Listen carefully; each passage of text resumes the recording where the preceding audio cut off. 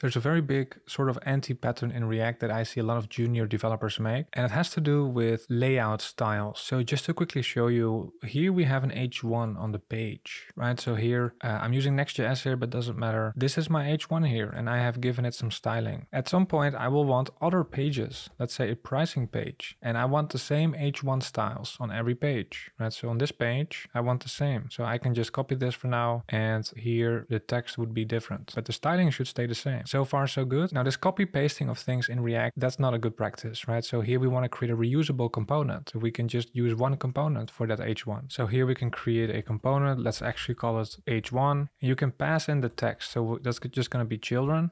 Right, so I'm just going to pass through the children, and then to use that component, right, all standard React so far. Now the class name will not work like that, so we have to add it here. Right, so here I'm going to just move it over here. So the styling is now in that component. And now here I can also just use that H1, right? So now I have one reusable component that I can use on every page, and they all have the same styles now, right? This is a reusable component and it has these styles. Now I'm going to continue building out the pricing page. I'm going to add some cards, but you can see that this is sitting right next to each other. There should be some space. You may say, oh, this H1, it needs to add some margin on the bottom. So you go to the H1, well, it's a component. So you go to the H1 here again, and you're gonna add some margin on the bottom of, let's say, 5. And now if I go back, you can see there is some nice space here. But this is a big problem, because now if I go to the home page, I also added the margin here. Remember, we are using that same component here as well. And here we don't need that margin. In fact, now the design looks off. There's too much space here now, because we don't want the margin here on the bottom. But because it's the same component and we added this margin to that reusable component, it's applied everywhere where you use it. So on every page right now, we would have this H1 with that margin on the bottom, even though it was only in this particular instance where we wanted that margin. This is one example of why you don't want to add layout styles to reusable components. This is not really what you want to do. So what's a better way? Well, you don't want to add it here, but I do need spacing here. So what would be a solution then in that case? Well, you could try adding the margin to another element on the page. In this case, that I could add margin on the top here, but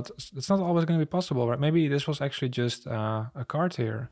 And I cannot just add margin on the top here for the card, because I may want to use the card somewhere else as well. So one solution that you could use is just add a one-off div. So you can wrap it in a div, this pricing, and then, well, just add the margin on the bottom right here. Now I have this space here, and I have not polluted the reusable component with margins. So in this on the home page here, the H1 here still looks good. So it makes sense that we don't add the margin to the component itself. We delegate it to its parent element. So now that we're learning about React best practices, I want to share a resource that can help you further improve your coding skills and many other skills, which is called Skillshare. They are today's sponsor, and they offer a lot of courses. They offer in-depth courses on many different topics, from development to photography, from art and illustration to design, film and video, marketing and business, and many other courses, from the fundamentals to advanced, taught by industry experts. So if you're just starting out or you're looking to level up, Skillshare makes learning effective and engaging. So I recently came across this Figma UI UX design course because I was looking for a way to improve my design skill. So this one got me really interested. And what I like about Skillshare is they also put an emphasis on learning by doing. So it's not just mindlessly consuming content. They have ways of making it more engaging. And right after that one, I can take a more advanced course as well. So Skillshare is not only for absolute beginners, there are also courses available for more intermediate and advanced levels. So I'd say check out Skillshare. You can find a link in the description, and the first 500 people who use the link get a 1-month free trial at Skillshare. Now there is actually an even better solution. Let me show you that as well. So we got rid of the div. Now we still have this issue. How do we get that space? What would be a really nice solution is if we could do something like what you're used to with these elements. If we could do something like margin bottom on the 5 like this. Just like how you're used to with these native H1 tags, we can just do this, right? We would like to do the same with our custom components. That would be nice. However, our component does not accept the class name prop. It does not accept class name. So let's make it accept class name. But now how do we make sure that it gets combined with the existing styles here? Because we want to keep these. Well, we can use a utility function. Maybe you've seen it before. It's cn. So it's this cn utility function. So here it's just a function, and the first argument is just like the standard styles. And then I do comma class name. So whatever I'm passing in this case, it was margin on the bottom of 5. It just gets merged with the existing styles. And you can see when I saved here, actually, I got the result I wanted without adding any other div or sort of polluting any other elements. And now it works the same as my traditional elements. And if I go back to the homepage, you can see this is not affected either, right? Only in this particular instance are we adding this class name. So this cn utility function has recently gotten very popular because of shadcn. You've probably seen it around. I have a separate video on this if you want to learn more about this. It looks very complicated, but if you watch the video, I explain everything. It's basically just a sophisticated way of combining these existing styles with whatever you're passing in as a class name. And to type it, I'm going to say the class name is optional. So you don't have to pass in a class name if you don't want. I think it's a very easy mistake to make. You don't really think about it because a lot of these components, for example, this subscribe button as well, right? The subscribe button is sitting here. It's a separate component. I'm intending to use this in other places as well. I've put it here and I've added some margin to it, right? The first time when you create a component, you don't really realize what you're doing. But now if I want to use it in another place, maybe on the pricing page, right? In these cards. So if I go to the card, so now I'm adding it to these cards here, but you can see because of that existing margin,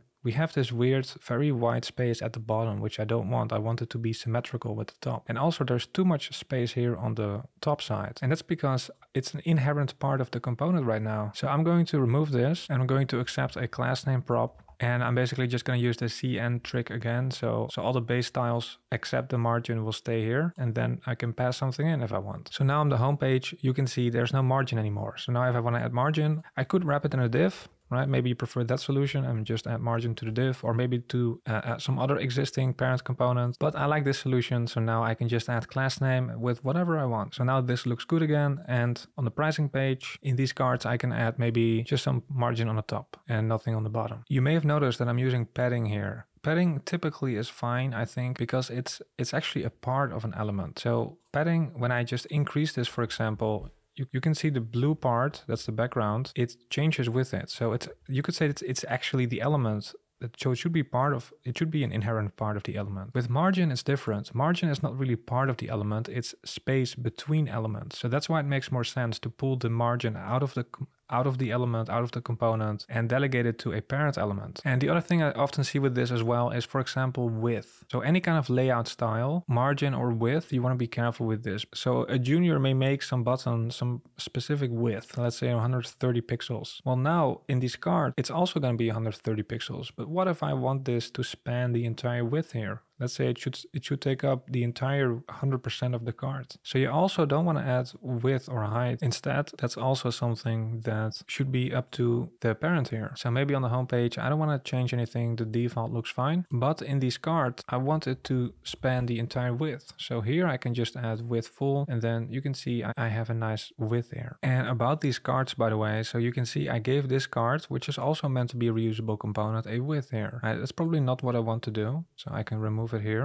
and then I have this. So then here on the pricing page, I have wrapped these cards in a div, and this is where I add a width. Right now, I want them to sit next to each other, so I can add flex, and I can position them in some way I want, all here at the parent level, not in the component itself. But now what if I want some space between them? You may be inclined to go to these cards and add some margin on the right of each one or something like that. But again, that's not what we want to do. So instead, you want to do it here. So with Flexbox, for example, we have the gap property. Right, so you can just use something like this and space it out that way. There's also space in Tailwind. Space, so here this would also work similarly. However, this may actually cause some issues if you're using it together with Flexbox. So this is more meant outside of Flexbox, I would say. And if you're using Flexbox, it's better to use the gap property in my view. And what about the size here? So the size here is a little bit trickier because what if I want to make these cards a little bit bigger? Let's say 300 pixels width each. So again, you're very inclined to say, well, I'm just going to add it to the card here, but that's not what we want to do. Here is maybe where you do want to use like a one-off div. I think that's fine. What you can do here is just make this one 300 pixels. Actually, let's make it 250 pixels. So here is where I decide the width here, 250 pixels each. I'm allowing them to wrap onto a new line. fine. And then what you can do in the component at the component level is you can just add width full and age full, which means they will take up 100% of their parent element. That's also a common way of dealing with this size. Here, there's no space vertically because I only used X, so that's not a benefit of using the gap property. Very easy to add it to both, to also make it vertical. And now if I want, I can use this card somewhere else and it's still going to be customizable in some other instance.